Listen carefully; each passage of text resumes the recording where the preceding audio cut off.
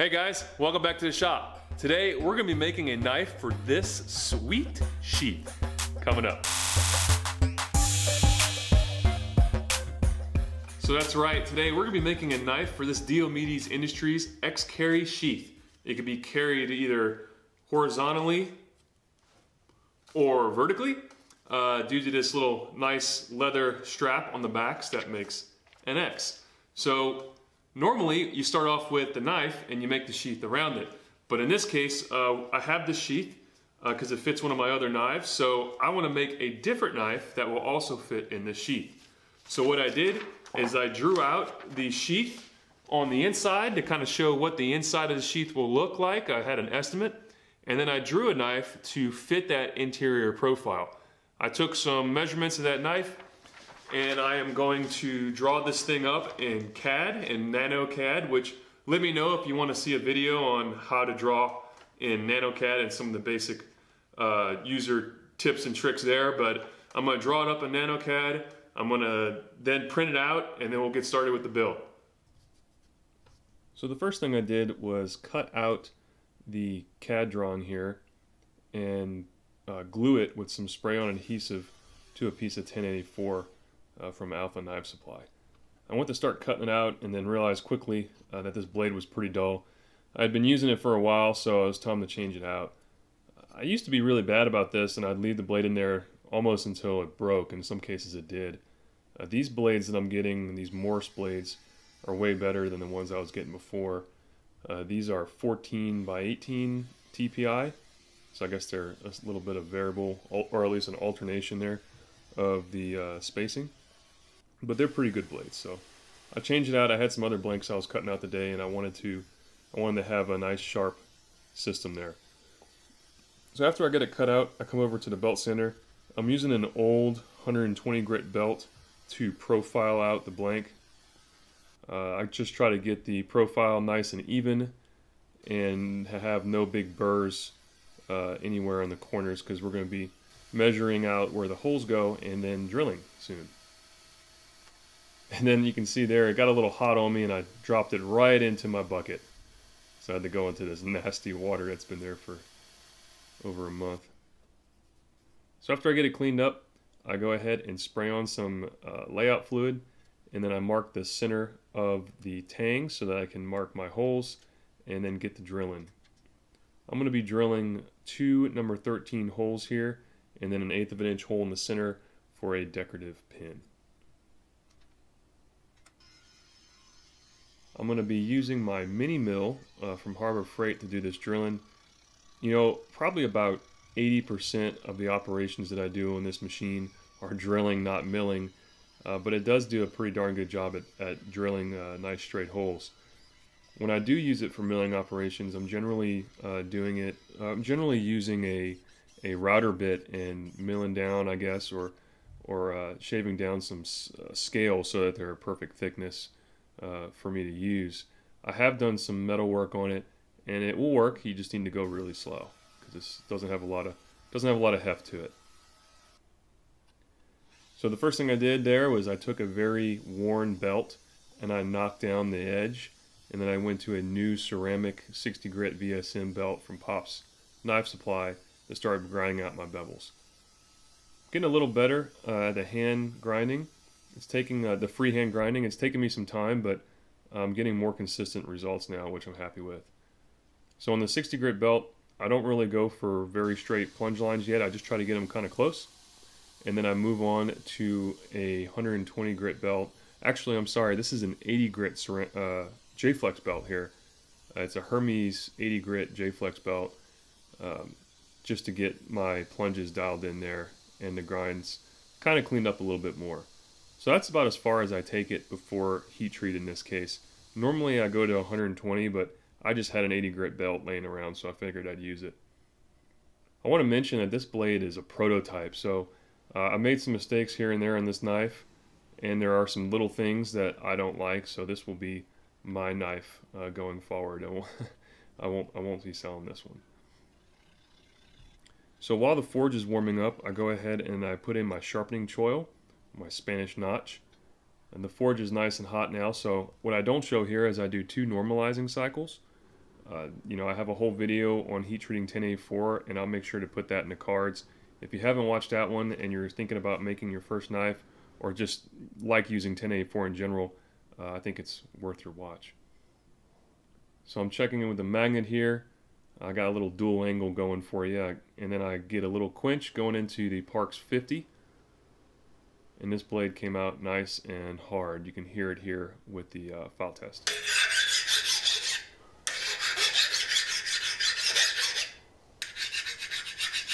So now that we have a hard blade, I did notice that we have a significant warp in the blade, which is alright. We'll mess with that on our second tempering cycle. But on the first tempering cycle, we're putting it in here at 213 degrees Celsius for about 2 hours. Little PID controllers holding that temperature nice. We'll get 2 hours of tempering in, take it out, cool it to room temperature, and then we'll start trying to mess with that warp. So to get that warp out, I'll put a little bar in the center, and I'll counter bend the blade against the warp. You want to overcorrect a little bit, so I go a little past straight in the opposite direction of the warp, and then put it in there for another 2 hours at 213 degrees Celsius. And that's it for that day. So I'll go ahead and I clean the shop up. I have this blower, and I tell you what, for a garage shop, it's nice being able to blow your shop out so that dust doesn't accumulate. So the blade came out pretty straight after that. First thing I did is I took a belt here, an old belt, and I just knocked the I knocked the edge so I can see it, so I can see the thickness of the edge, so it's nice and bright. And also I wanted to make sure that any type of decarburization is off that edge face. Normally I would go straight to a 120 grit belt and then a 220 grit belt, but today I decided to skip to the 220. I kind of wish I would have made that intermediate step. I just ended up hanging out on this belt longer, and I had to do more work on the 220 grit J-Flex here. So yeah, you can see here I'm working that grind back up to the spine, so I have my full flat grind. And then after I hit it with the 220, I ended up going to the Scotch-Brite medium blue belt, and that's the finish you see there. It's kind of hard to see, but I got the plunges pretty darn close. And the next step is going to be to etch my maker's mark into the blade. So with this little DIY etcher here, I am hitting it for about 12 times on DC power. I'm only looking for a deep etch here, and then I'll clean it up with the Scotch-Brite and go on to acid etching.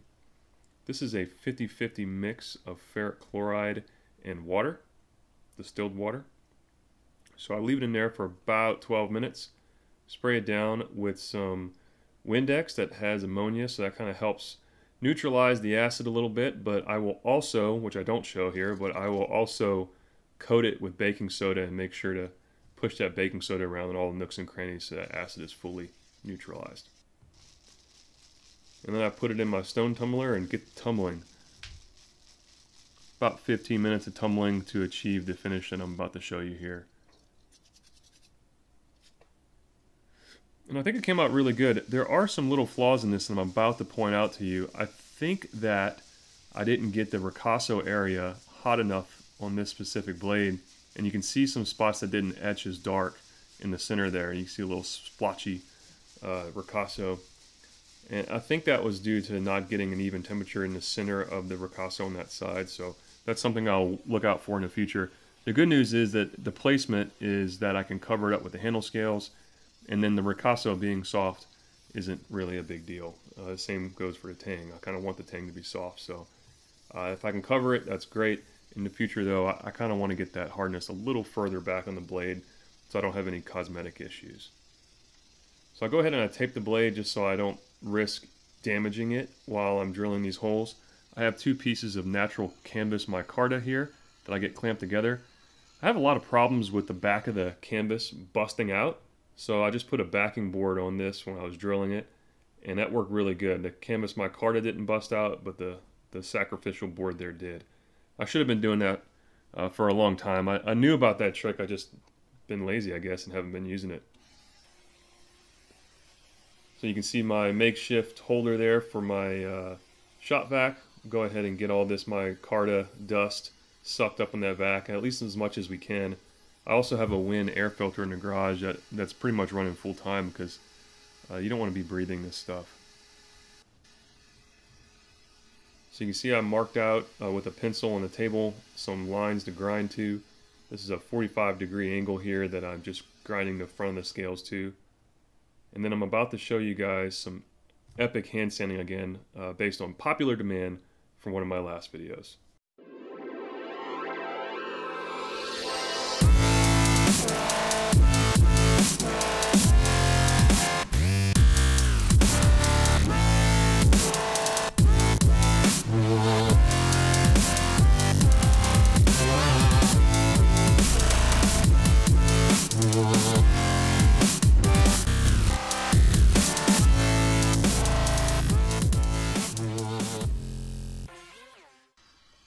Alrighty, so I hope you enjoyed that. That came up to a 1000 grit finish on the front of those scales.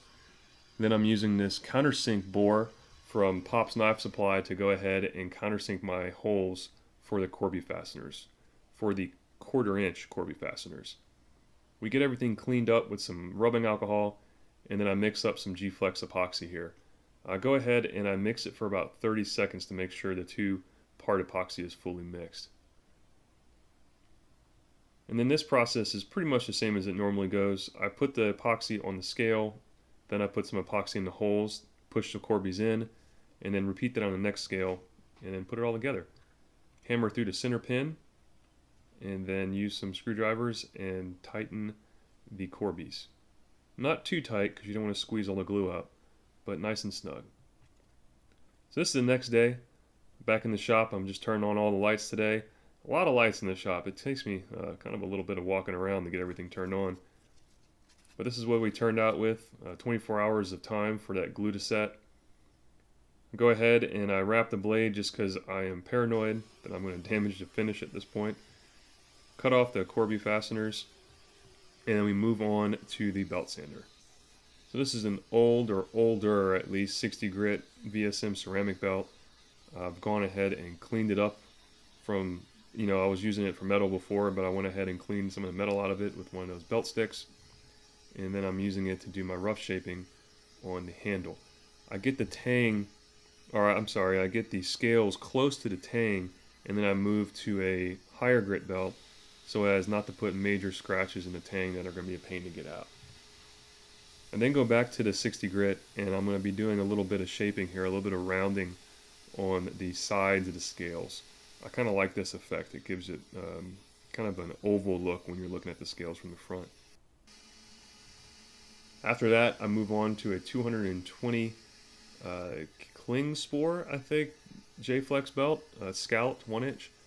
So I do a lot of the bulk of the rounding and shaping here. We get it pretty close. I would say we get it within 90% of its final dimensions. Then head on over to the hand sanding on the knife vise and start off with 320 grit and just work up to 1000. So this takes me, I think, around 40 minutes or so on a handle like this to get it all hand sanded up. So after the handle is nice and hand sanded, we get out the Win sharpener and we set our angle. I'm shooting for around a 19-degree angle here.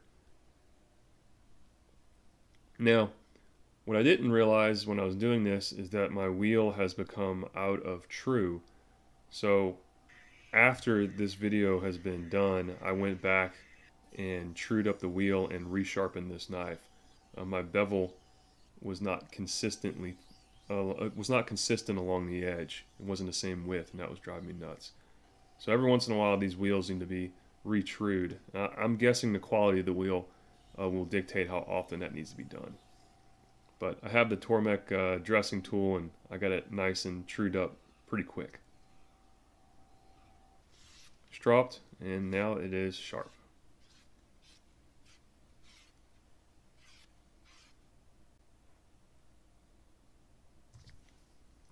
So I'll take some Mother's car wax here and go ahead and coat this thing from the tip to the back of the tang, just for protective measures.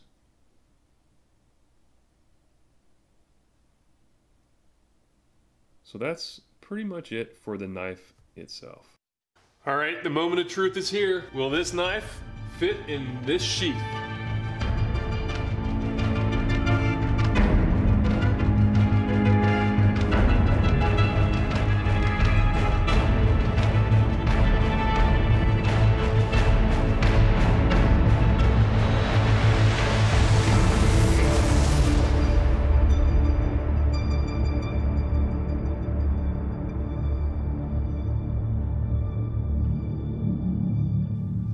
And it did.